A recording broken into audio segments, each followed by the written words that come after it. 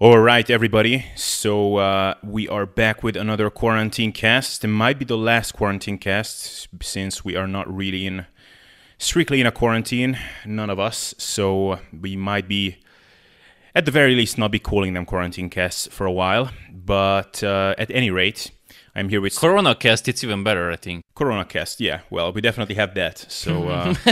Yeah, so, it looks like that's here to stay for a while. So yeah, it is. Although I guess we can have some small conversation about that in and of itself. What should we think of the coronavirus? But at any rate, so you just heard the voice of Szoták Andrei, who's my regular partner in these episodes. So András, how are you doing? I'm good. Aside from the fact that I am once again sunburned, and I'm quite frustrated because. I've been staying in the sun trying to get a tan, but I do the mistake of trying to, also be productive in a sense. And I just don't have the patience to lay there, so I just walk up and down. And given the nature of, the sun being in a certain position, it just hits me at a certain angle usually. Yeah. So I end up pretty much my upper back and my shoulders get burned to a crisp, and then other than that, I'm pretty much white. Yeah. So it's not really working out for me. Yeah, I have the most peasant-like tan. So, my arms, forearms, first third of my upper arm is completely tanned, and my neck and face is tanned. But if I take my shirt off, then it looks awful because the rest of it is white. Oh, yeah, that's called a farmer's tan. Yeah, it is exactly like that. But it's crazy. The sun is just so punishing in the summer in this part of the world. It's just crazy. I mean, I've had some hot summers in other countries as well, but I always noticed, man. I mean, in every place, I guess you get to that point where the summer is really nice at first, and you're glad that it's nice and sunny and warm outside. And around August, normally, when I'm in Hungary, for example, around August is the time when I just get kind of tired of the summer. And I'm like, yeah, it would be nice to have some colder weather. Here, I'm basically, I don't know. I'm glad when that really shitty, foggy, cloudy, wet winter is over. But I'm never really glad that it's summer here, because it's immediately just, all of a sudden, it's just punishingly hot, and you just cannot escape from that hotness anywhere. So yeah, I don't know. Since Lisha, yeah, from Facebook, yeah. So I worked with him for a while online, and he is in Algeria. And at a point, I know I was complaining about the weather, and he sends me this screenshot, and it was like 43 degrees or something ridiculous like that. And I was like, that's in Celsius, by the way. And I was like, okay, I'll just shut up.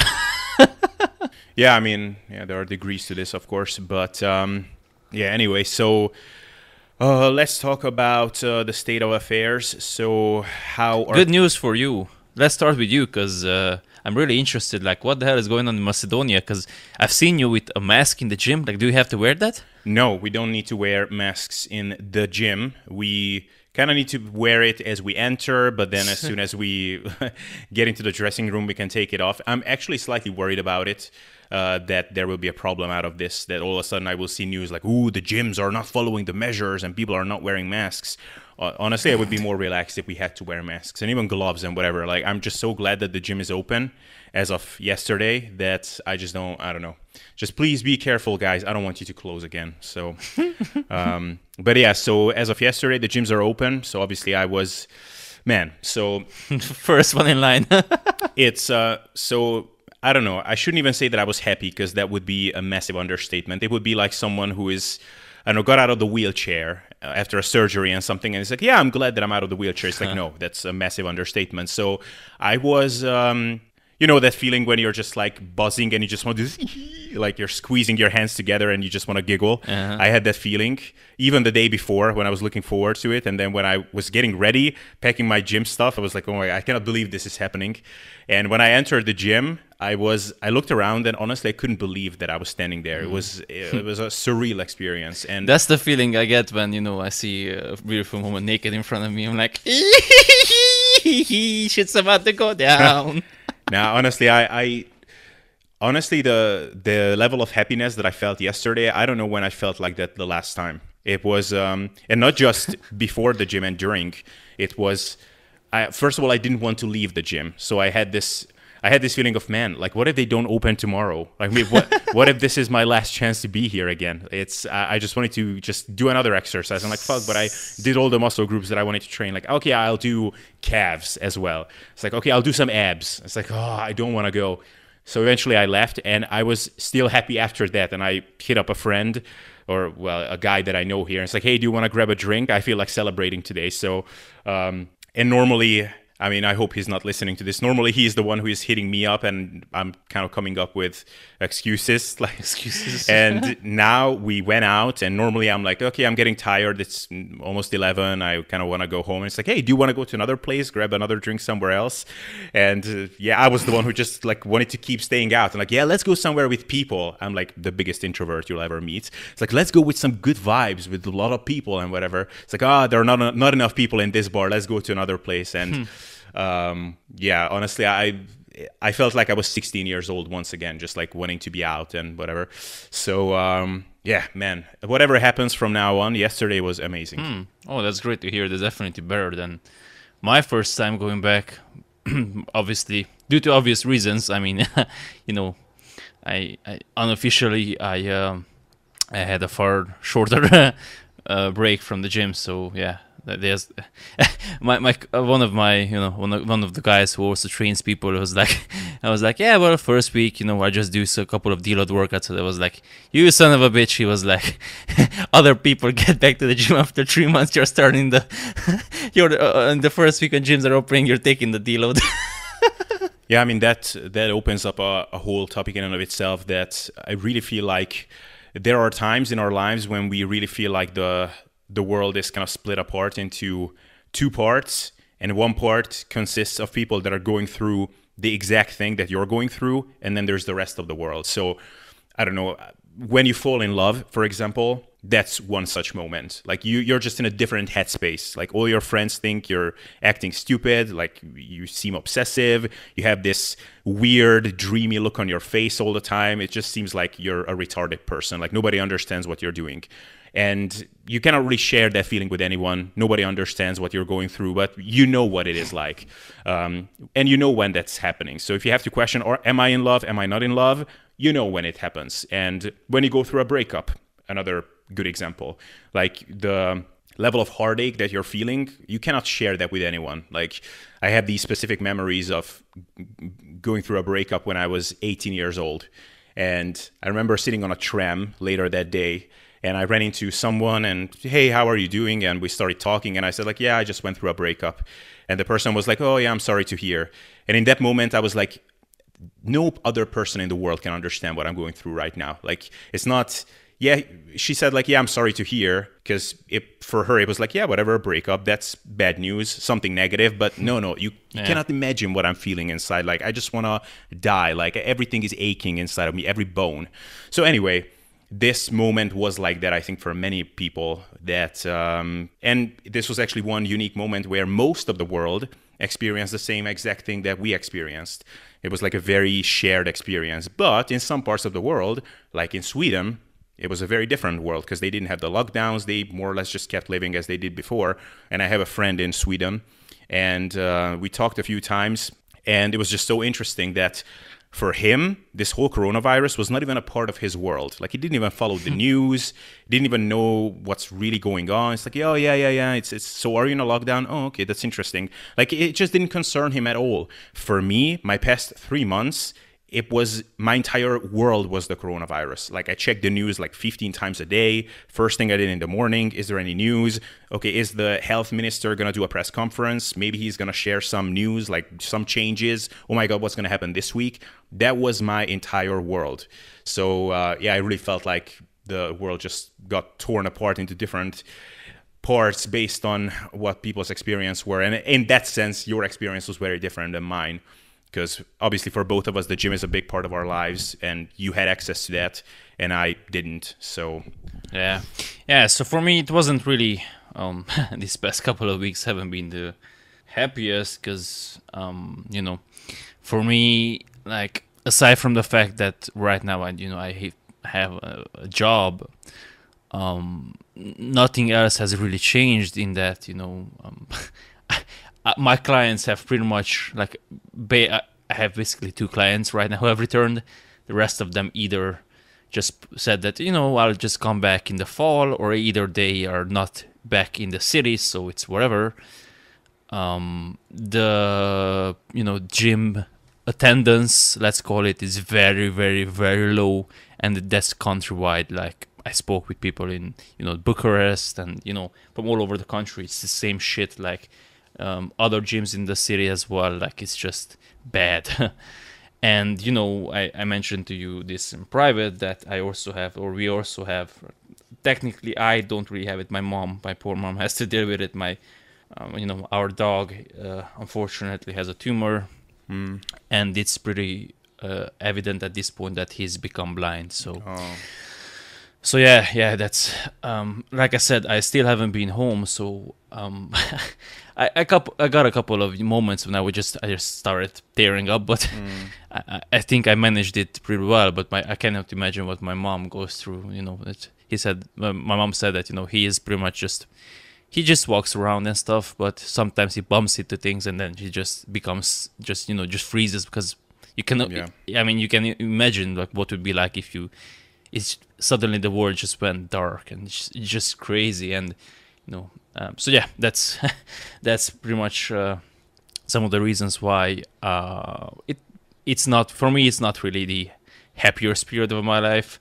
I also mentioned that I tried to find a new place to move into. I was hoping to get something either in a far better area, so we don't have to deal with the trains, whatever, trains going by all the time, or at least find something for cheaper, or be able to renegotiate the terms with this owner, so I can stay here but pay less. I was still able to manage that, but it's not as little as I would have wanted, so Yeah. it's not really a win in that front either. So yeah, I just hope that July starts to makes a turn for the better, I guess. But hey, I guess it could always be worse. So Yeah. So first of all, I just want to say I'm really sorry about your dog's condition. One thing that might make you feel better about that is, these things like going blind. Obviously, it's not good for any creature, dog, cat, human, but for animals, it's a lot more tolerable, I think, than for us, because for us, we have that psychological aspect that we are thinking about it from like a philosophical point of view, and why me, how unfortunate am I? And animals have a much different coping mechanism. Something bad happens to them, an injury or even something like this, and they're just like, okay, this is the situation, how am I coping now? Yeah. It's like, okay, now I'm going to use my sense of smell more, this and that. So for your dog, it's probably not as horrible as it would be for you if you went through that same thing.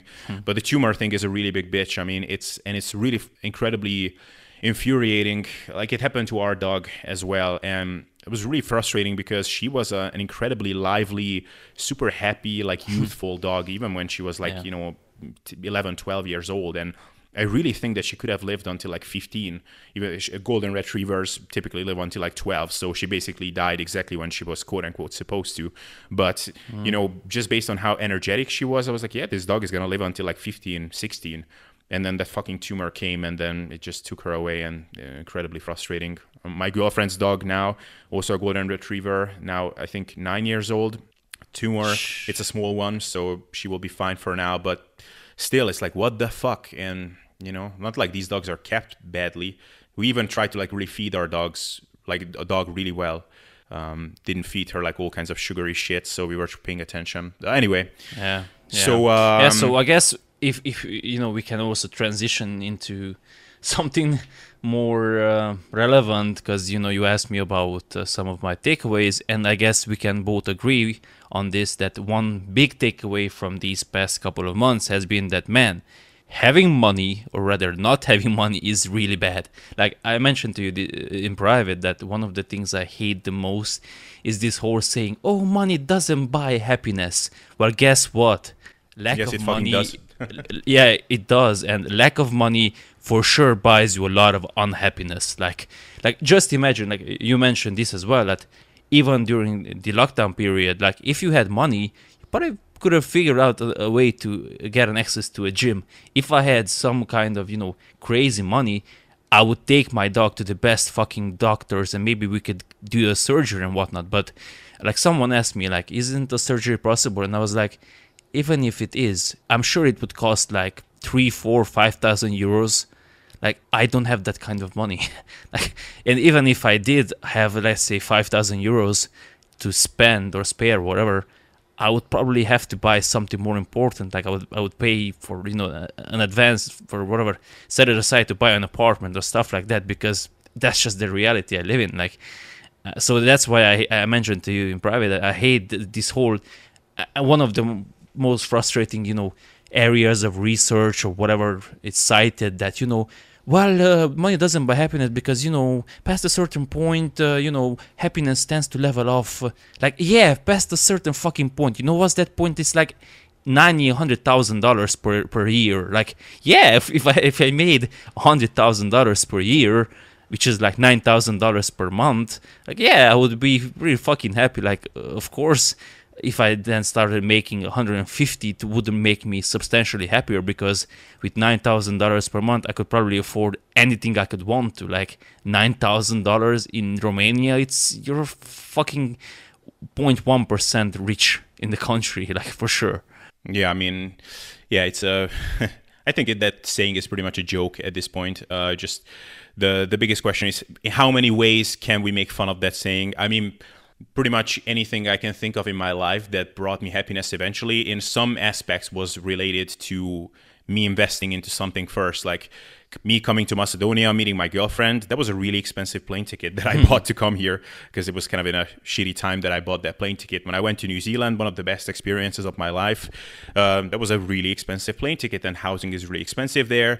Now, during the virus, I had 1 month when I didn't work out at all. One of the worst months of the last 8 years at least.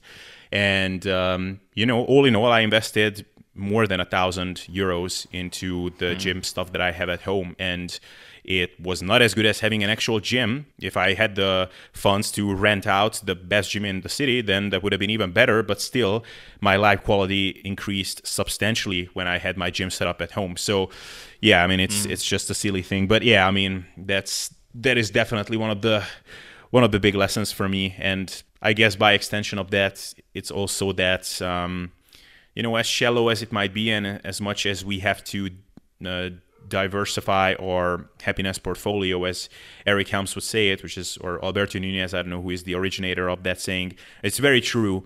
But yeah, man, I just cannot fucking live at this point in time, at least, without working out. And of course, the better I can work out, the better it will be.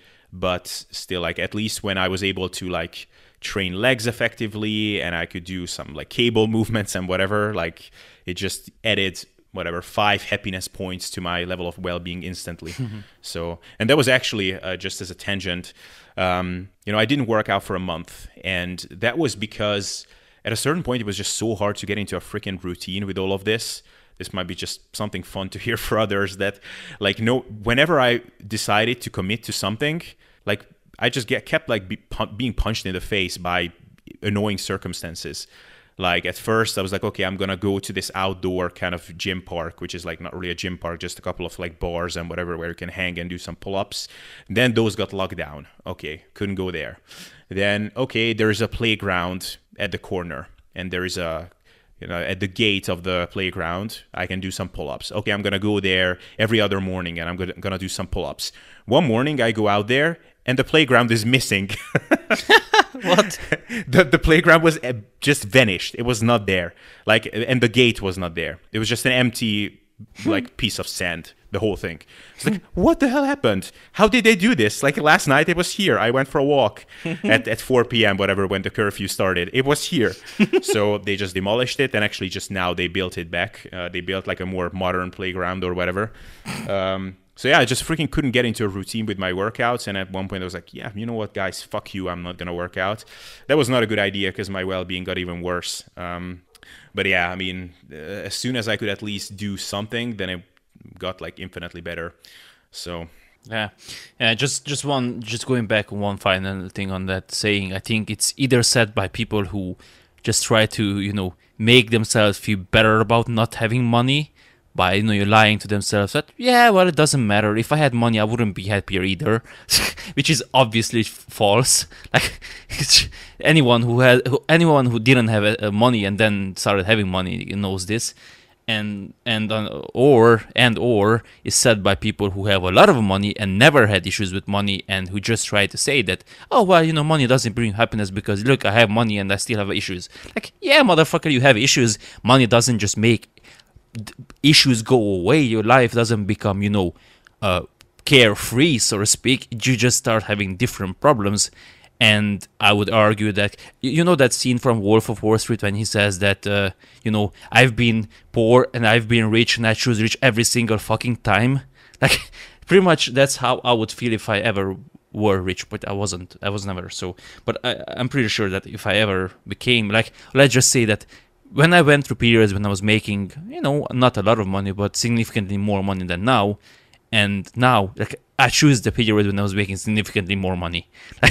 Like, it's just that simple. Like, yeah, you have issues, but it's far better than, seeing your dog suffer and not being able to afford a surgery, for example, or heaven forbid, seeing a family member suffer the same fate and not being able to afford that kind of surgery, like, or, stuff like that. I don't want to get into it, but I think we agree, so there's really no point in debating this. Yeah, exactly. I could kind of keep confirming our agreement here, but I think we're in agreement on that. Just one thing, by the way, on the whole coronavirus situation that I kind of wanted to mention in the beginning is it really, like, I will not be looking at just the simple things that I get to do in the same way anymore. I mean, like last night or yesterday when I went to the gym and then I went out and it was really nice. All the bars were open and we just sat into these places and it was nice just seeing people walking down. It just looked normal, Like last year at this time, I thought of these things as something that will always be there. Like, there is no question. Maybe I will have worse or better situations, but of course I can always do these things. And if anything, I was dieting or something, so I looked at, okay, a bar, these are places to avoid. Like, these are like typically barriers to my progress at that specific time because, I was getting ready for the photo shoot. Now I was sitting there and I'm like, man, when will be the next time when I don't get to do this? Like, what if in August they decide to lock things down again? I mean, maybe not. It would be exceptionally mean, an exceptionally mean thing to do. Like, they just let us out and they lock things down again after a month. But what if they do that? I mean, now they open things up in big part because there will be elections in like 2 weeks. Maybe after the elections, they will have no more incentive to let people live. So they will just get the fuck back into your houses. So who knows what's going to happen going forward. So, I don't think my perspective will be the same on many things after this. And but I would hope that if this happens the next time, I will be better able to cope with it. Probably I will be really bummed at first, but I have experience now dealing with this sucky, like, kind of mental torture that this situation can bring. So I hope I will be better able to cope, but it will still be really shit. Yeah.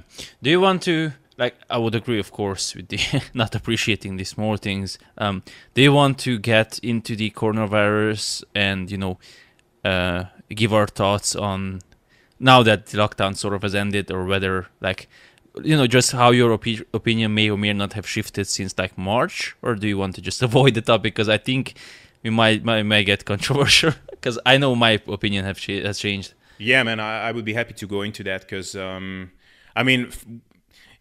compared to March, it's night and day. In March, I was legitimately scared of the coronavirus. At this point, I don't know, I'm reading very different things in terms of statistics. Like you can actually find legitimate databases which show that in many countries, the death statistics from, diseases and things like that is not any worse than in other years. In some countries, I think Hungary is actually one of them, it's actually better than in other years. So, that's one thing. I am not sure about that. I know people whose opinions I respect generally that are 100% convinced that this is all some political agenda. I personally just really hope that they are wrong. Because if they're right, then that means a really dark future coming ahead. But I don't look at that idea as something ridiculous. Let's put it that way. I just really hope that they are wrong. One thing that I'm like 99% sure of is that, so far I didn't understand, like, how is it that in Macedonia, I think the last time we spoke on this quarantine cast type of episode, I just said that I don't get it. Like, why are we still locked down? We have like 20 cases a day or something. Well, since then, we had, I think for the last month, pretty much, every single day was over 100 cases. Many times approaching 200. I'm not even following it anymore. And meanwhile, in Hungary, for example, where they didn't even have serious lockdowns at all from the get-go, gyms were functioning, many things that were completely locked here were functioning. They started easing things up way sooner than here. For I think at least 6 weeks, everything has been basically completely open.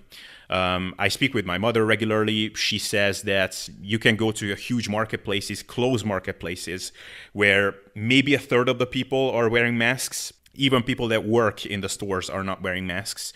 So don't talk to me about people respecting the measures better in other countries. And then we can also talk about other countries, for example, in this region, like Greece, Serbia, Bulgaria. They have the same mentality as Macedonians. It's all kind of similar cultures. People like to be together in big crowds, very social. People are very open. Don't tell me that they respect measures anymore. And people went to freaking football games with full crowds in Serbia. They have a fraction of the numbers that we had in Macedonia. And I was like, how is that possible? Well, now I figured out how that's possible is that a lot of countries are just straight up lying. And nobody can convince me otherwise. I mean, either they are doing tests wrong here and they're catching, I don't know, the common cold instead of the coronavirus, and that's what gets detected. Or just a whole bunch of countries are just lying about their numbers because it does not make any freaking sense. So that opinion of mine shifted radically, that's for sure. Yeah. I feel the same way. I was actually looking up some videos people perhaps interested in checking out. One is about Eric Weinstein calls attention to WHO China influence, which is on the GRA Clips channel, and the other one is Melissa Chen, who talks about talks about the WHO and how sort of Taiwan was warning them in January that this new virus is or can be spread. Because supposedly, I don't know if you remember, back in January it was stated that it cannot be spread. It doesn't have human-to-human transmission. I don't know if you remember that. It was, the report said that, well, it's only transmitted through animals and whatnot. And they knew that pretty much in January, and they just, I don't know, ignored it. I don't know what it was. Then there is the whole situation with the masks, that initially that they said that you shouldn't wear masks. Then it has been updated that supposedly, now you have to, which is okay. I can get on board with that. The number of cases is just ridiculous. Like the reporting, like you said, it's just inconsistent. I've heard many reports over here in Romania that people have been offered to, they had deceased family members and they were offered money to, state or, report them as COVID victims. I don't know how reliable those are. Again, I could just be hearsay because it's always, I heard from so-and-so who heard from so-and-so. So I don't know what the situation is. What I do know is that I was much more worried about it in March, when the first Osterholm podcast came out with Joe Rogan. I know we both listened to that episode 3 times, and we were very worried. And then I listened to a couple of other epidemiologists and whatnot, and I was like, okay, this could be really serious. But then as I started reading up and listening to stuff, and what's his name, Elon Musk was saying on GRA again that it's pretty much has been, it's known that in the US, for example, a number of cases have been inflated simply to from what I gathered, they pretty much receive government funds for each and every victim or something like that, COVID victim, so they have an incentive there. Then I've heard some stuff that the number of cases from day to day had some huge fluctuations in the US again, but pretty much the same is happening in Romania as well. Like we are supposed to have like 400 cases daily, but then I see people just huge in the Central Park. It's pretty much a couple of weeks ago. I mentioned this to you that it was like when it's the time for the Untold Festival, which was supposed to take place in like July. So it's pretty much the same time of the year. Just huge crowds, like people one next to each other, and I don't see hospital. I spoke with a couple of nurses. And they were like, well, hospitals are empty, like emergency wards are empty, there is no one there. Like, yeah, there are a couple of patients who are, but no, there's no one in the emergency ward, like the ER, like there's no one who's that sick. And then you pretty much every single athlete you hear, like, have you heard an athlete that got like sick? Like I heard that Djokovic had it, like nothing.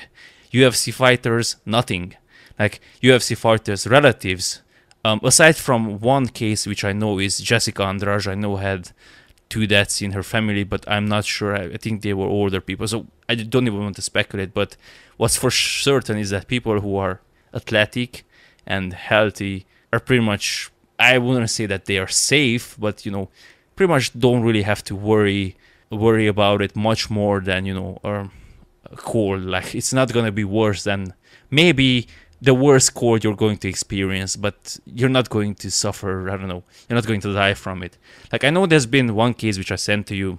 Like, we pretty much know every single case where healthy people has been infected and got, like, serious issues because it's been mediated or mediatized, whatever, publicized.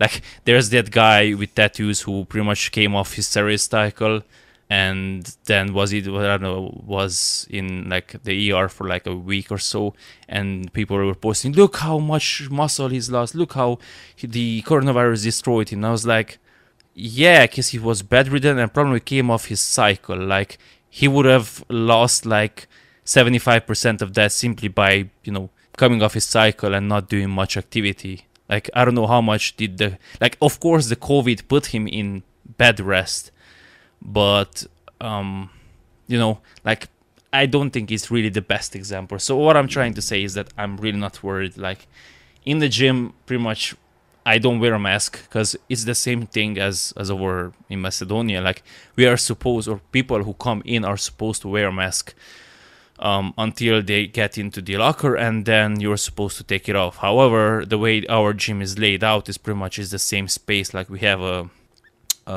whatever area that you walk through, but it's right next to this, not separated, because that sort of regulation would make sense if the gym entrance and locker area was completely separated from the gym, you know, the actual training facility. But since most gyms are not that way, it looks ridiculous, because, you know, what that means is you could stand on in one place and then you could stand like a meter away, and you're supposed to wear a mask in one case and not in the other one. It just doesn't make really any sense. And then there are other regulations which, again, we are not supposed to use the showers. Like, we are not allowed to use the showers in the gym. Like, do you remember back in March, the first and main message was just wash your hands as much as possible. Like, lovely. After a gym workout, like, you're not supposed to shower, like, because, you know, supposedly you can get infected from what? Fresh running water? And then I hear that the, what are they called? The swimming pools, they are opened. Like, what? It's the same fucking water. Like, people are swimming in the same fucking water, and that's allowed. But, you know, going to the shower and just, you know, washing yourself with fresh water is not allowed because that's supposedly more dangerous. It's just, you know, it doesn't make any fucking sense. And then when I see these fucking COVIDiots, that's how I'm going to call them. I know the initial term was used for others, but I just call them the people who are, you know, like you posted in that sarcastic post. These are the people who probably wear masks when they are alone at home. Like, people who are walking outside wearing a mask. Today I went into a grocery shop to buy a bottle of water, and there was this guy who bought some, you know, can of Coke, and he was like, is there any place I can use a disinfectant to, you know, clean this? And I was like, Jesus fucking Christ, dude, like you're drinking Coke, like sugary water. Like, you probably should be worried, like, probably you should worry more about the content of that can than the fact that you might get COVID from like touching the can and drinking from it. I don't know. I just find it ridiculous. Yeah, man. I mean, it's you brought up so many points that I feel similarly about. I mean, it's just nothing seems reasonable, and everything seems so just people pulled some idea out of their ass and like, okay, these are gonna be the measures. I mean, just to start off with, just to speak close to home, the fact that the gyms were like the last thing that opened here is beyond ridiculous. I mean, I regularly walk through a marketplace here, which is, yes, open air. Okay, I get it. It's not a closed space. I mean, it's like looking inside a can of tuna or something. People are freaking on top of each other. Everything is dirty, completely unsanitized. Yes, people are wearing masks, which, by the way, more than likely in 99% of cases, that same mask is the one that they have been wearing for the last 2 months. Exactly. Not once cleaned. So yeah, congratulations. So that is okay. But the gym, I mean, if you look inside that gym that I'm working out at, it's the cleanest freaking place you will ever see.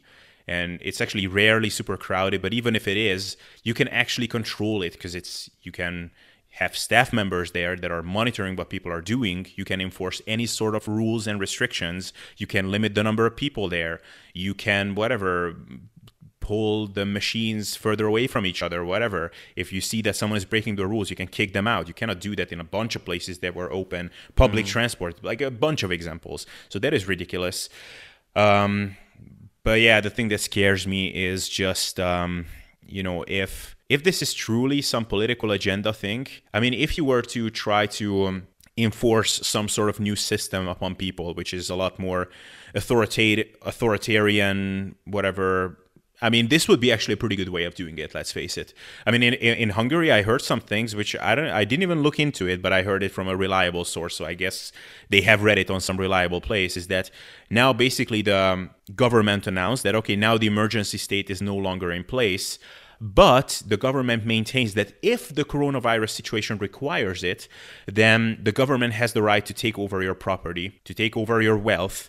They can take away your pets. What? Which, I don't even get it. Because they could spread the virus or whatever. Like, if they're not doing it, of course, but if due to the virus it would be required, they have the power to do that. So that is pretty freaking frightening. So honestly, if I could just predict, like, where is the best place to go now? Because the borders are going to open soon. I will be able to leave this country. Where should I go? Is Hungary a good place to go? Maybe not so much. Is Greece, because I don't know, they're like irresponsible enough that the government is not going to do anything even if things get bad. Maybe that's the best place to go. I don't know. Like, it's it's not a good thing to be a part of the history books. I was really hoping that we will live through a time which is not going to make it into the history books because it's going to be just too peaceful and boring. But man, really messed up. So I'm worried about the future for sure. Yeah, I just recently rewatched V for Vendetta, so anyone who's seen that movie, they can certainly relate or, think or draw parallels between that movie and the times you're living in. Now, I'm not... I actually heard some people, like legit, someone was explaining in the locker room the David Icke story, the reptilians, that, I don't know who so-and-so saw the Queen of England and she was a reptilian, and I was like, Jesus fucking Christ, okay, that's retarded, but I'm not saying that, like some people, that the virus doesn't exist and stuff like that. I honestly hope that this whole thing was simply a badly managed overreaction. Like, that's the best scenario. God give it to us that you're right, please. Like, yeah. Like, that's what I hope for. Like, literally, like, yeah, this was a mess, but simply we are humans, and we were too clueless and didn't know what to do, and we thought that, we just, it's pretty much, we made overly emotional reaction and stuff like that, and it wasn't anything premeditated in the sense that, not premeditated in the sense that a virus, but premeditated in the sense that let's reinforce these measures because we could have this to gain from it. Like, I just hope that that's not going to happen, but yeah. It's the The thing that actually made this whole thing harder for me is that I really felt alone with this whole thing here. Like, you know, I mean, obviously we talked about it, like you shouldn't be glad for other people's suffering, and if someone is going through some shit thing, it doesn't make your experience any better. And of course, that's all true, but it at least helps if, like, let's say if we were roommates and we were both like pissed off that our gyms are closed, then it would have helped that we can like rant to each other about it, right? But like I felt so alone here because like, for example, my girlfriend, like her life basically didn't get impacted by this whole thing at all. Like she still went to work. She didn't go out for drinks with her friends, but that's not something that it's like super important to her anyway. She still spent the same amount of time with her family.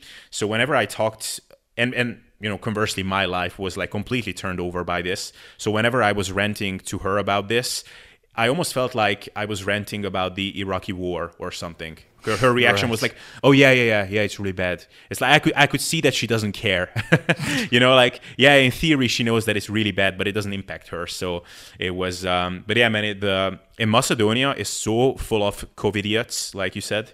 Like yesterday I was out and people, you know, just young people walking up and down, and I saw some of these people, which I will use a Hungarian technical term here. The listeners won't understand. Öntudatos faszkalap. Just like, you know, open space, and I just see this whatever 22-year-old girl with this completely like superiority complex just screaming from her face, wearing a mask in the middle of the square, like no people around her, and I can see this look in her eyes, like just she was even like shaking her head kind of constantly, like, oh, look at all these people not wearing masks, it's horrible. And I mean, so and actually, like I see a lot of these because I was tuning into the health ministers' press conferences. And man, my Macedonian improved so much in these past 2 months. I was like understanding everything from those freaking press conferences. Like, and I was reading through the comments under them, and like 9 times out of 10, people just all caps complaining that they are like not locking things down. Like, look how many cases. Like, why don't you do something? And I'm like, man, why don't you just comment straight up? Like, I demand to be locked up. I don't want to be allowed to leave the house. Like, why don't you complain about that? Like, just make it straightforward then. So.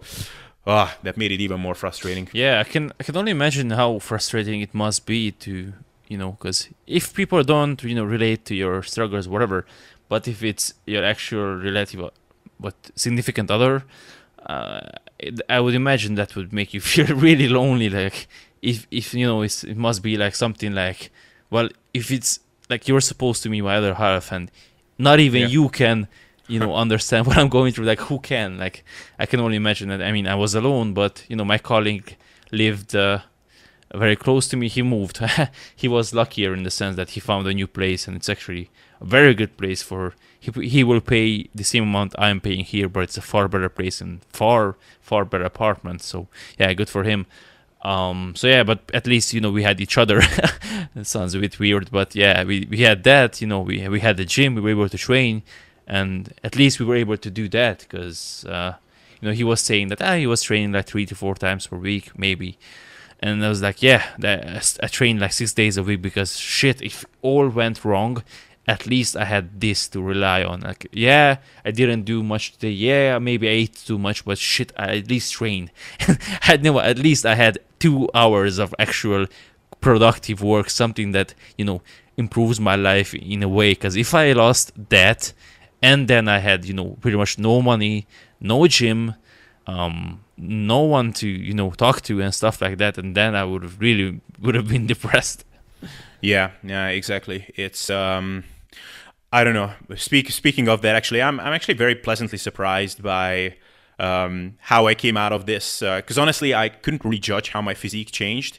Because here in the house, I have a magic mirror, basically, which shows everybody like 5 body fat percentages slimmer and like just muscular and whatever. Like my girlfriend, she like fluctuates in weight all the time. Like sometimes she gets like chubby, then she loses weight, whatever.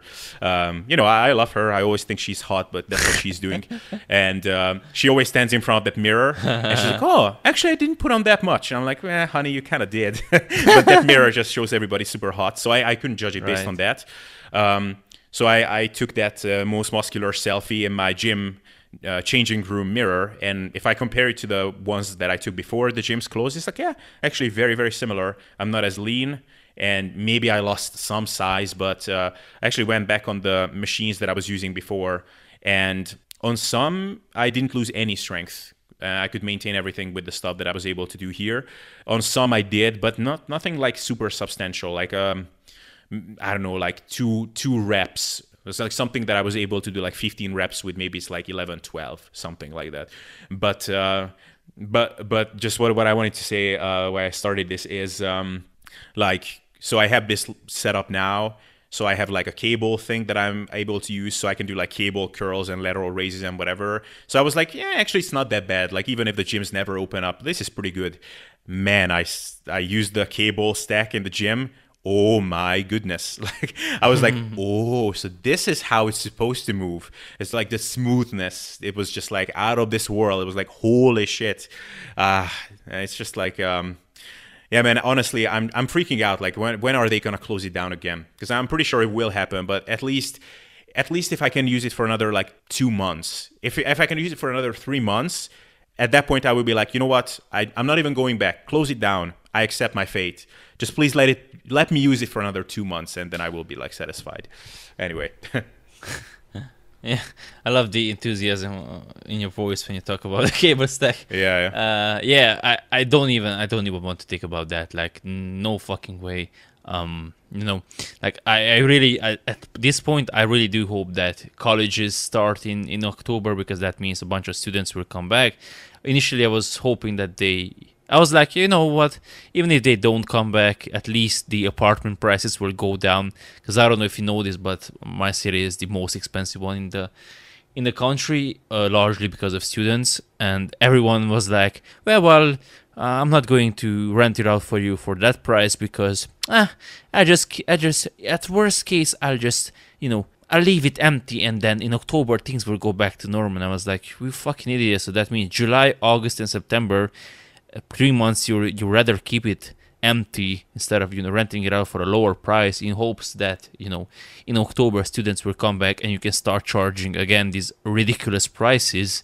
Like, I would not be surprised, like, per capita or per, let's say, average or median income, Romania, like, or our city is probably, I don't know if it's probably not quite top 10, because, you know, how you have London and stuff, but I'm very certain that it's top like 30 in the world. Like, there's no fucking way. Again, per capita, not in absolute amounts, but it's more than, like, 1-bedroom apartment is like 60%, let's say, of the average income or median income, maybe 50 or something like that. How are the gyms, by the way? I didn't ask you, in Macedonia, like, compared to, I don't know, you've been training in the same gym last year as well?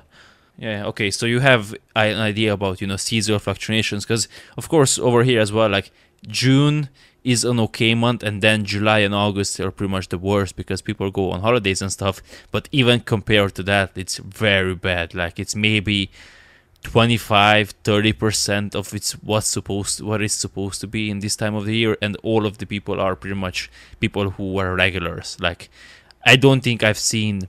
It's maybe like 3 people who I don't know, like, literally in the entire week. Like, yeah, I mean, so here normally, yeah, I mean, pretty much. So July and August are like it's really barely any people in the gym, which is funny because, like, someone like me who is just a consumer, but like a very dedicated gym rat, for me, which is the best period, is the worst period for you. yeah, And then, of course. But yeah, in Macedonia, in a normal year, basically July, August is the time when everybody goes to Greece. That's when Greece becomes like 1.5 times its size, because it's full of Macedonians and Serbians.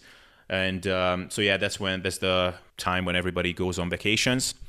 And yeah, I guess people are just, I don't know, I guess they cannot be bothered to go to a gym because it's like so warm and everything. Like, they just go to work, and then as soon as they can, they just go home and they sit under the AC, and in the evening maybe they will go out. So yeah, and then of course there's the New Year's February craze. Yeah, so, you know, initially before we opened, we had this idea, or, you know, we had these hypotheses that either it's gonna be the best year ever, because people, you know, have been so fed up about, you know, staying inside, and then they have gotten fat and whatnot, and now they are really eager to get back to working out or start working out and stuff like that, or the complete opposite would happen and people would just couldn't be bothered, either because they were inside for so long and they just have forgotten what it feels like to have gotten out of the, because it's very easy to lose a good habit compared to how hard it is to get rid of a bad habit. And people have perhaps suffered some income losses and stuff like that, and pretty much the second option has happened, which is funny in the sense that the people who I know, people who were complaining or were posting that or asking me or in the gym, sending messages like, oh, I cannot wait for the gym to open, blah blah blah blah blah, and then they never showed up. Never.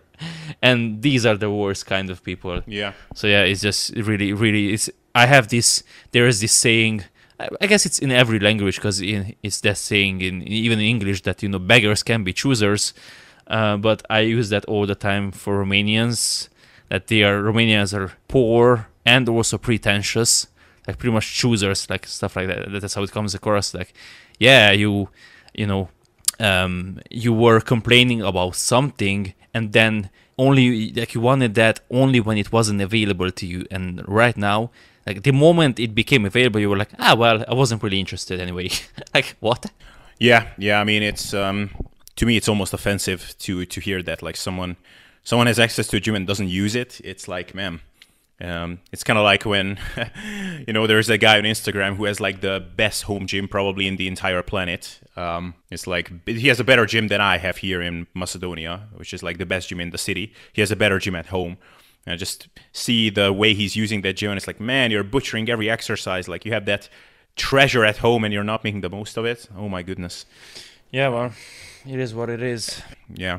How is your body comp goals and progress and whatever, all of those things? Maybe we can touch on that. Like, how are you planning on doing something now that things calm down a little bit, at least now, or any plans? Yeah, I mean, I sent you that picture. That was from today.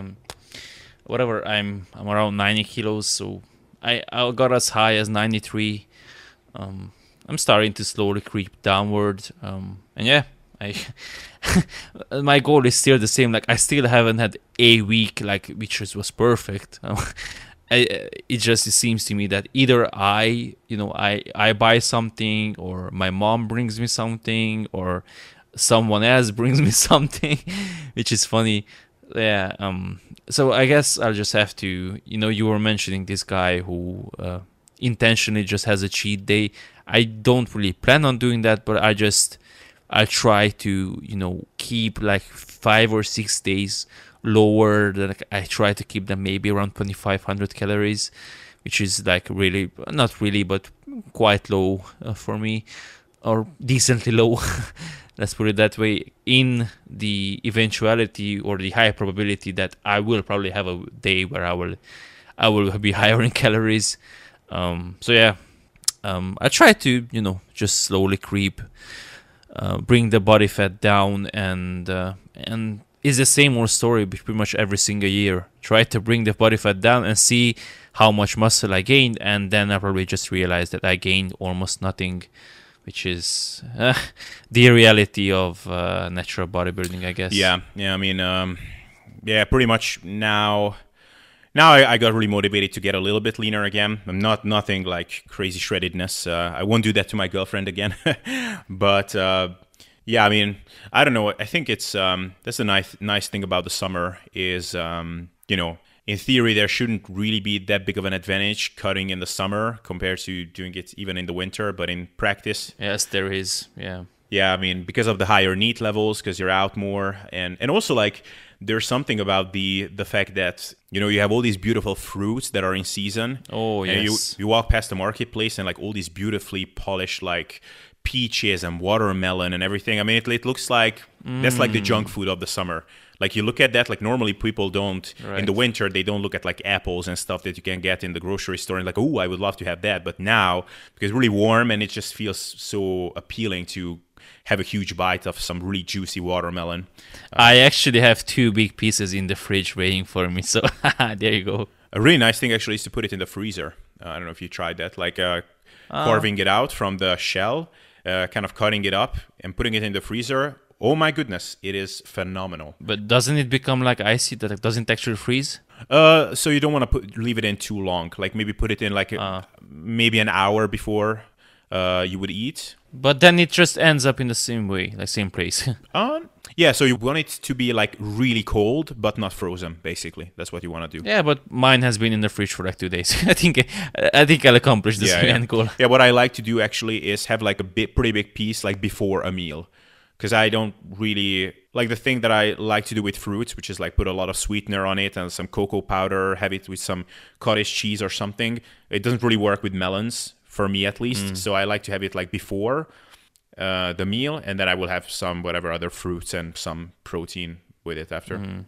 Yeah, I agree completely. And there's other factors which contribute or help you and aid you in fat loss, like not in the least the fact that you're probably like, unless you are like me or the way I was like a couple of when I was younger, like if you want to keep your shirt on the entire summer, then yeah, whatever, but otherwise you have to take your shirt off every now and again. And I really hate that feeling of being bloated and stuff and just looking disgusting even towards myself, so that's a nice bonus. And yeah, like you mentioned, bunch of fruits. I love fruits, so every single fruit you can imagine, I pretty much love it. And then there are fresh veggies. I just have some. I ate yesterday some tomatoes, which were good for the first time this year, because I had a couple of ones maybe like 3 weeks ago, 2 to 3 weeks ago. Those were terrible, like just pretty much like water, like no taste whatsoever. These were actually delicious, so that's a good sign. And of course, we have some fresh cucumbers from our garden, which my mom brings me. I love those, and and they become really cheap, so you can make these huge salads for like very cheap. And then then you have some eggs or some meat or stuff like that, and you're on your way. So yeah, those are all good things to help you on, towards your fat loss goals. Yeah. By the way, just some good news that I have for the listeners that are still with us is, I've been asked in a couple of comments on YouTube to put on like a full day of eating or like show how I do the autoregulatory eating, whatever. And I decided like, fuck it, I'm going to do it. So I will show, because now I'm kind of doing this fat loss thing. Just to get a little bit leaner. So I will do like a couple of different days. Like this is the day when I'm like pushing a bit harder. So I'm like intentionally trying to go like pretty low on calories without like tracking them. This is like a more moderate one. Maybe this is the day when I let myself go. I will eat out. So I will do like a couple. So I think that will be really helpful for people. Nice. Yeah, I actually had the same. I have problem is, I have this problem. You spoke about this. I have so many ideas and then I never really do them. And of course, ideas kept in your head don't really help anyone. So I had the same way. I was actually maybe hopefully you don't steal it. I'm kidding. I would do it in Romanian anyway. I had this exact idea of something similar to what you outlined here, which is, rapid fat loss, but pretty much in tiers.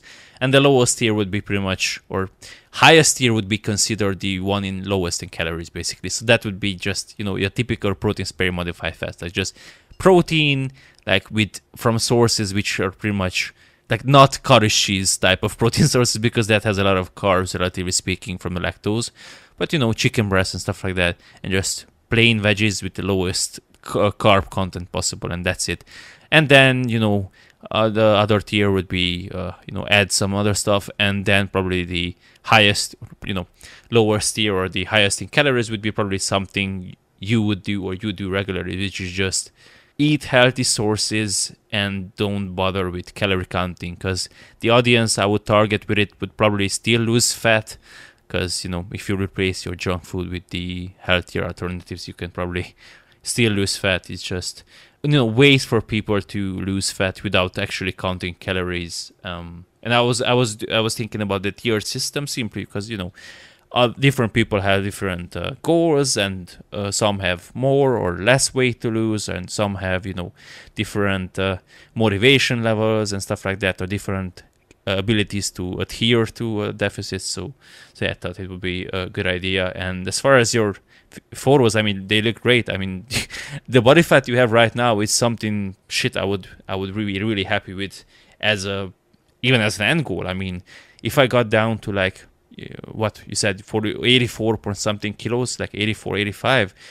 At that point, I would probably start to look decent. I was just telling this to someone yesterday, which is something you mentioned to me in private, which is that the way or the point I am right now and that 84, 85 range is pretty much the most unrewarding period, and is the period that's going to suck the most, because from like 90 to 85, I'll just get smaller and I'll just look worse. Like I won't be filled out.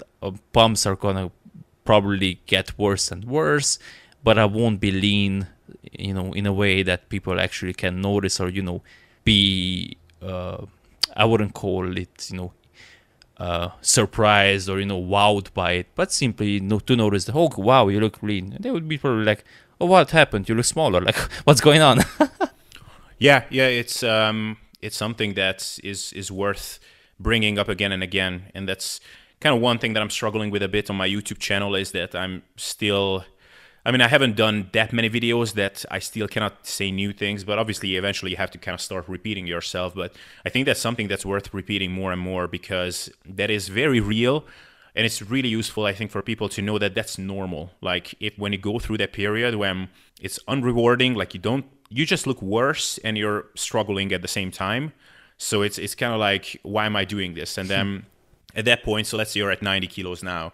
You start cutting, you go down to 87. It's like, wow, okay, that's pretty decent progress. Like, that's 3% of like maybe pure body fat that you dropped. But you look kind of worse because your glycogen levels and everything is lower, so you just look flat and kind of soft. At that point, if you say fuck it, and then you have like a big cheat day, then temporarily you will be like filled out. Like, you will have like better pumps again and whatever. You will of course feel great during eating the whole bunch of food, but then you obviously set yourself back. Whereas like if you just put your head down and you go for another like 3-4 weeks, then all of a sudden, and it's almost like overnight, like you have that moment when you take another selfie. It's like, oh, okay, now I see those new details, and now my body definitely has a better like shape to it and whatever. And it's almost like you never know when that day comes when you notice that. And when that happens, then all of a sudden it's like, then you're motivated to keep going, because then you have that reinforcement. And of course, from then on, the leaner you get, basically, technically the harder the diet gets, because then you start getting more hungry. But at the same time, it's almost like daily changes at a certain point. Like when I was like 8% body fat and getting to 7, then my body was screaming at me. I felt like so lethargic and hungry, but I basically looked better every single day. So that was very rewarding. So it's weird how that works. Yeah. I agree, and I mean, me, you know that's pretty much exactly what I did. And even in like, I keep thinking back that had I stuck it out like in early April or something like that, because I mentioned this, that when I started the lockdown started in March, like when the gyms have closed, I was 88 kilos and I got down to like 86. Had I stuck with it, shit, at this point I could be 81, 82 kilos, something like that, and I would look freaking amazing. Whatever, relatively speaking, I will never look amazing because, genetics and stuff, but compared to the way I look right now, I would look far better. And we all know it, like, we have a couple of people in the gym who have leaned out nicely in the lockdown, which is impressive. And I'm looking at them like, you're small, but you still look so great. Like, god damn it.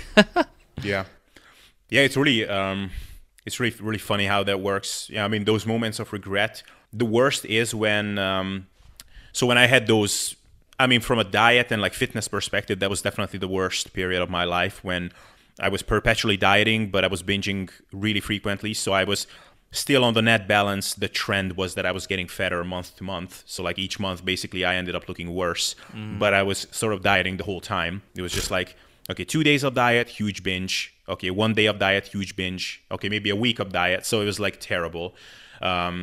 So, after, when I was like getting fatter and fatter, and I eventually like got up to like the fattest that I've been. And then I looked back at those past months and I was like, man, if I could have at least just did half of the binges, or I ate like in like a surplus the whole time, I wouldn't have gotten leaner, but I still wouldn't be as fat as I am now. I could have eaten a 200 calorie surplus. I would be completely diet fatigue free by now. I would be probably sick of eating by now, because like it gets annoying to just keep eating in a surplus and whatever. Like you kind of feel soft. You had the urge to like do a mini cut, but no, I keep eating in a surplus. Like it kind of gets annoying. I would be in such a better spot right now. I wouldn't be as fat, and I would be mentally so much better. And now I am completely burnt out on dieting, and I'm fatter. This is like, oh my God, how bad this is. So like those moments are the worst. I can definitely empathize with that. And it's funny how it's stupid psychology. Like it's I have two regrets in life. Like one, I cannot talk to animals, and like for example, when we had to take our dog to the vet or do these scans and whatnot, I would have really loved for me to be able to explain to him like, yeah, this is going to be for your health, and it's going to be something beneficial for you, because it probably would have stayed in place, stuff like that. And then to be able to actually set your brain, or rather be able to always recalibrate your focus towards your actual long-term goal, instead of being distracted by these short-term impulses and stuff like that. Because it's so crazy how I've had this happen many times. Like I had maybe a high-calorie day, and that next morning I woke up and I was regretting it, and I was like, okay, this is never gonna happen again, and I'm just gonna be so motivated, and I was still bloated and stuff. And I was like, I'm not really gonna eat today. I just go to the gym and train and then I went to the gym, I trained, and on my way home, I forgot everything. And I went to the store and I got something which I wasn't planning on doing, or maybe I got home and I was like, okay, I haven't eaten anything all day. Let's just get again something delicious and stuff like that. And like looking at it from the outside, like I would be like, what the hell are you doing? Like, you have this goal set up. Why can't you just stick to it? And I really love that saying that Jordan Peterson mentions in his talks, which is that it's harder to rule yourself than to rule a city. And that's unbelievably true, because, and he uses this example as well. Like he says that, how many of like people who don't agree with that, like just think how many of you have said that January 1st, I'm gonna start exercising, I'm gonna stop drinking, and I'm going to quit seeing that toxic friend. And then what do? 2 days later, you haven't gone to the gym, and then you're drinking with that guy who said you're never gonna meet again. Like, what? Yeah, it's that is probably a lot of people that are listening to my stuff, and maybe they are, I don't know, they haven't gotten close to their physique goals and whatever, and they see me and they see as someone who has this amazing self-discipline and whatever. And I know that there are much more disciplined people on this front than me, but it's really, when I think of other goals that I set for myself, and I remember specific goals that I set when I was 4 years ago, 5 years ago, and like some of them have been, if I would have followed through with those things, I would have accomplished them like 2 years ago by now. Of course, some of them were silly. Like some goals you just set and you don't even think it through. Like, is that even reasonable? You don't even have any sort of plan of how you're going to get there. It's just like really vague. Like if I'm going to set the goal now of like, okay, by age 35, I will make $1 million a year. Like I can say that, but okay, and how am I going to do that? No idea. So some goals are just stupid without an actual plan, but some were like not unreasonable. And some of them I didn't accomplish because I basically just, at a certain point, just stopped taking action completely. And now I look back, it's kind of similar to the whole fat loss thing, that if I just did like some tiny thing for that, like every day, but really the smallest thing, like if we're talking about a podcast, it would literally be like writing up like 10 words for a new podcast script or something like that. Like it could be that easy. If I just did that, I would have accomplished a whole bunch of those goals. So that's, I have a lot of these regrets. So and the thing that sucks with Physique is what you mentioned earlier, is that not only can you not do the things that will move you forward, you can actually do a lot of things that will move you backwards. Yeah. Like for example, like with podcasts, for example, like you could do something like smash your microphone stand or stuff like that, which would be something that would move you backward. But like realistically, you haven't done anything towards your podcast, okay, you haven't progressed, but you still haven't published any episodes, like you're still at ground zero. But physique wise, you can actually not just be at your current body fat level or weight level or whatever, but you can actually do a lot of harm and regress even more by not sticking to your guns, no pun intended. Like, another episode I would recommend for people to check out is an awaken, what's that term, wake up call. Yeah, is there is a podcast from Jocko Willink, which I know is you don't really like him in the sense that he's so unreasonable. Like, so far, you cannot really relate to him because he just seems like an alien. Yeah. Which I understand. However, this episode is very good. It's called Becoming an... Let me look it up. A supple leopard. Just kidding. Yeah. So it's episode number 174 with Echo Charles. Set standards, become an eminently qualified human. And the episode pretty much walks you through the... it walks you through the...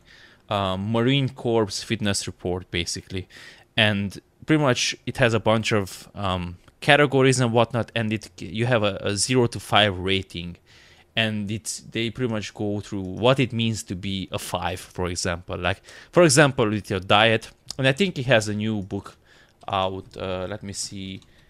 I think it's called The Code or something like that. Yeah.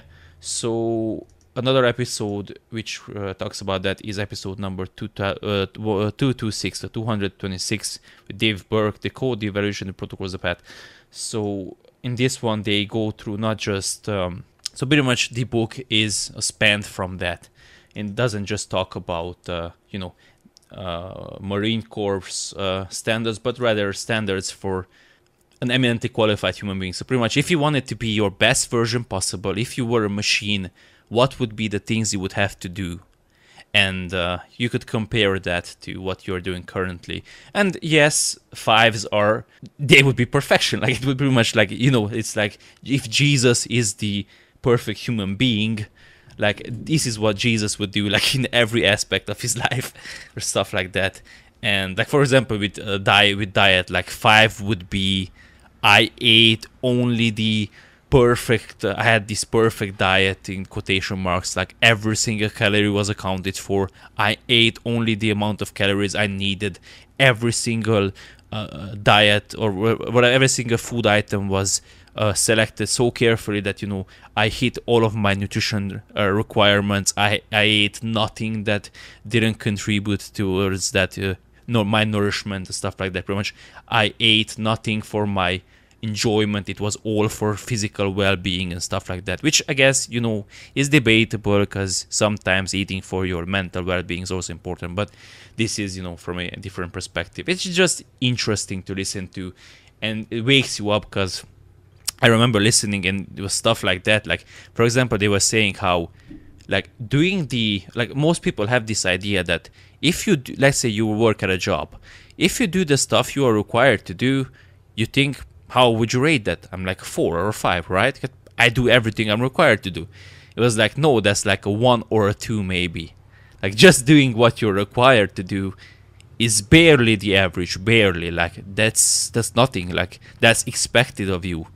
Like, you don't get bonus points or rewards for doing what you're supposed to do. No, like, you should go out of your way to not only do what you're supposed to do, but anticipate problems that might pop up, like, and come up with solutions to fix those problems even before they arise and stuff like that. Yeah.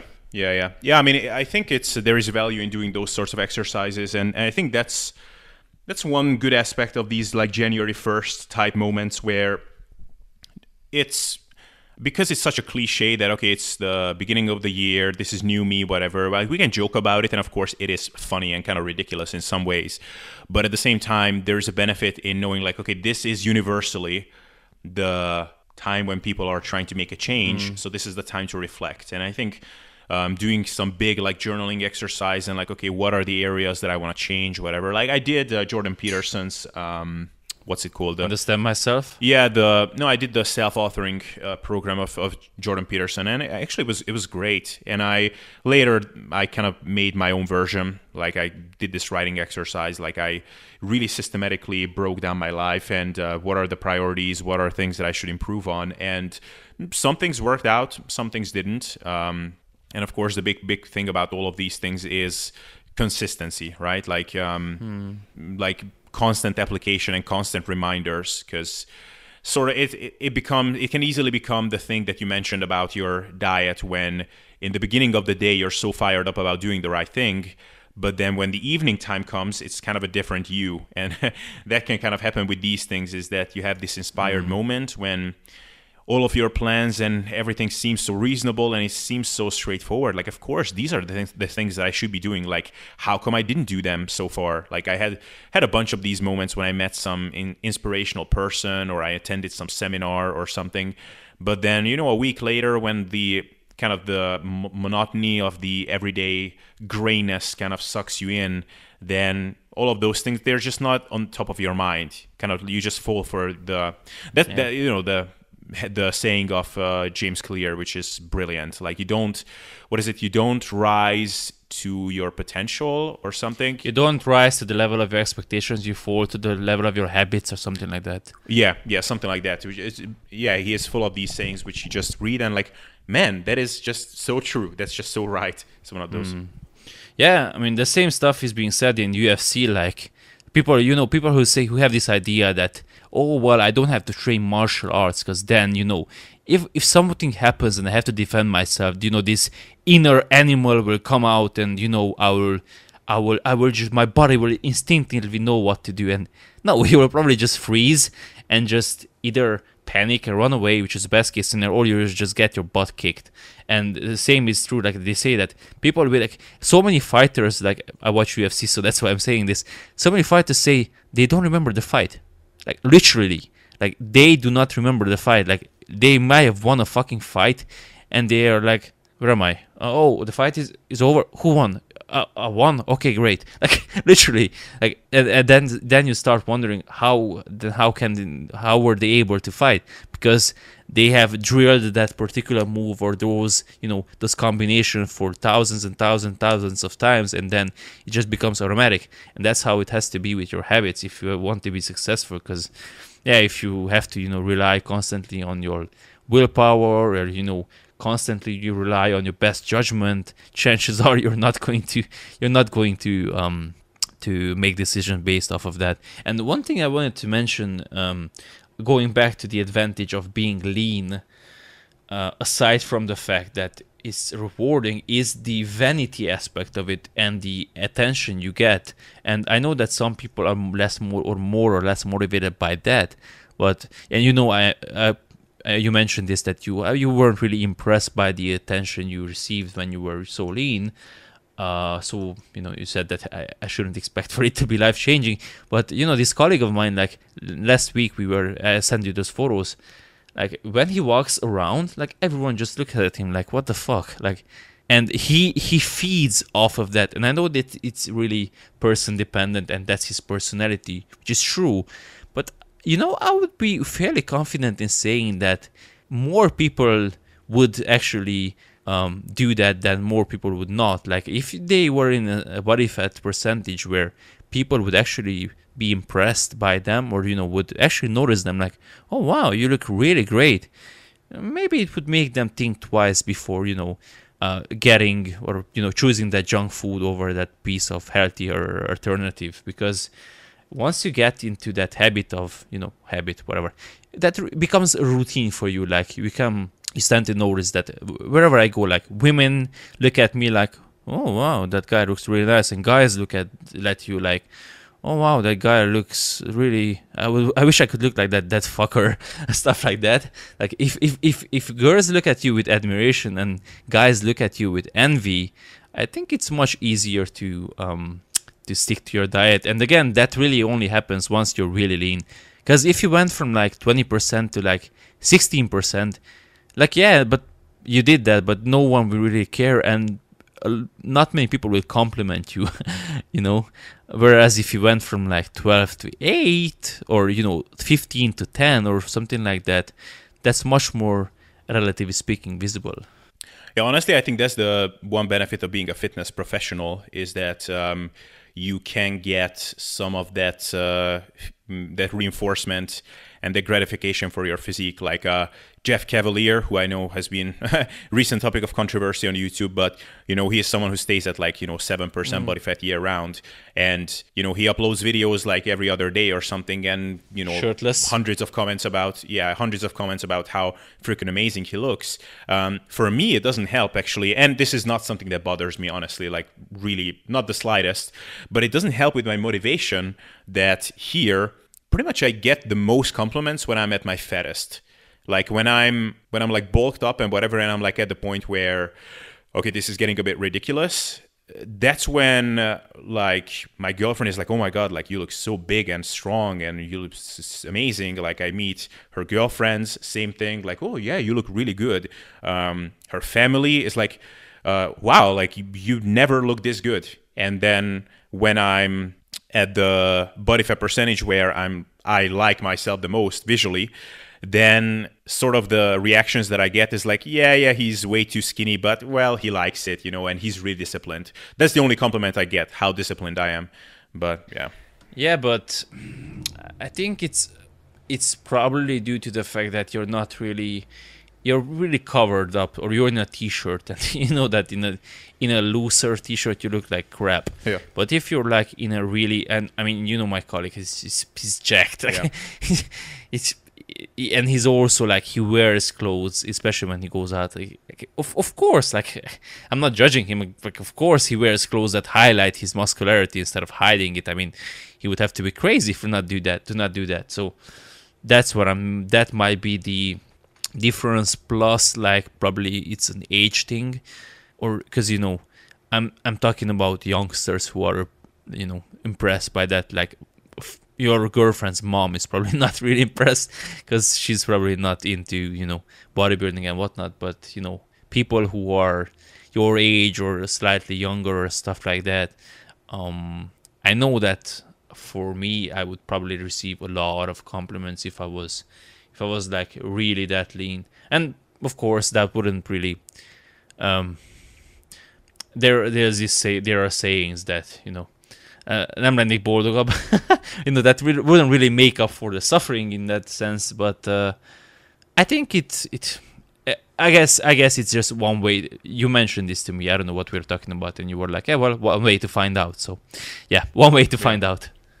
Yeah, actually, one thing I wanted to bring up, just our conversations about leanness and achieving other goals, is yesterday when I was out with this guy, and whatever, I was getting a bit tipsy and sherry and whatever, and somehow my photo shoot thing came up, because he asked me like, so where did you do it in Bulgaria, whatever. So we started talking about it, and then he didn't see my pictures before, so I showed some to him.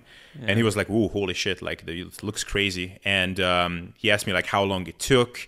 It's like, well, 3 months, but this is how it looked like when I started that diet, and like I was leaner than he will ever be but when I actually started the diet. And he said, well, I mean, it's amazing. If you can do this, it means you can do anything. Like if you can get yourself to do this, like starve yourself for 3 months, you can achieve other goals like this. Like it teaches you that. And it was, I was listening to that, and I definitely thought of that myself, but it was really frustrating for me for a long time, because it's not the case. Like I have goals in other areas which I set for a really long time, and I still didn't get to them. And like I said, some of those goals I didn't get to because I just could not get myself to take action. And some of those actions are not even like that hard. It's not like, I could do this if I did these crazy, crazy difficult things. Like some of that is like literally just like put your ass in the chair, take some time to do it. It's a matter of time and effort, and you can do it. And I just couldn't fucking get myself to do it. It's literally like fat loss. And I don't know why I cannot see it that way. Like, why can't I get my freaking head to realize, like, man, if you can starve yourself for 3 months, whereas you were like lean to begin with, you can do other things that are way easier than this. Like, why can't you do them? It's really frustrating to me, but yeah, whatever. Some honestly, diarrhea from me.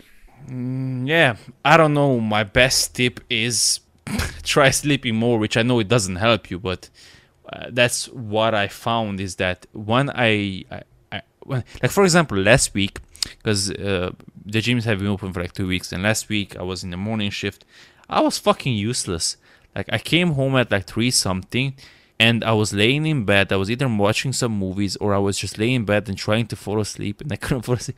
I was so tired because I wasn't really able to sleep at night because I had to wake up early, and due to the my circadian rhythm has been shifted, I guess. So I got used to going to the sleep late. So anyway, so now or this week, that I was able to sleep I was able to sleep like 8 plus 9 hours. Just felt so much better, and I had this much, so much clarity and focus and whatnot, and that's the only thing. I know you have some issues with sleep, so No, but yeah, and unfortunately, you're right because I do have issues with sleeping, and I wish I could just say like, it doesn't impact me because it really does. Like when I'm well slept, I'm a different person. Like I am. Honestly, like I think I'm a fairly pleasant person when I'm well slept. Like I'm relatively funny, relatively cheerful, whatever, not easily annoyed, whatever.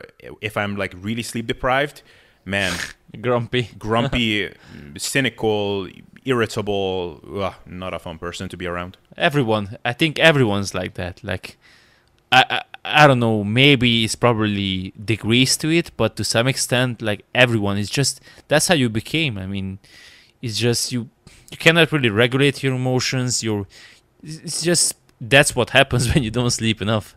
Yeah, it's really unfortunate. Like I'm so jealous of those people that, like, obviously anybody can. Like I know I can take steps to improve my sleep. Like there are some things that will definitely improve it consistently, but like there are just those people that are just fucking bulletproof when it comes to sleep. Like nothing can screw it up. Like they can diet, like literally, like I don't know, their father can die like an hour before bed and still like they're just out like a light and sleep like 9 hours and wake up refreshed. I'm so jealous of those. Yeah, I mean it's genetics. Like with everything, there's you have to deal with the card you've been dealt with, and unfortunately, that's just the reality of it. So. Yeah, man. Should we wrap up at this point? Because like hour and a half, that's pretty decent. Mm-hmm. Yeah. Anyway, I think it was a cool combo. Some parts will be edited out, but yeah, guys. So follow us. Our things will be linked in the description. So András can be found at the Muscle Engineer Podcast, and you can follow him on Instagram, and follow me at the SSD Podcast, all about becoming superhuman, unlimited discipline. Just kidding, not funny. Anyway, see you guys.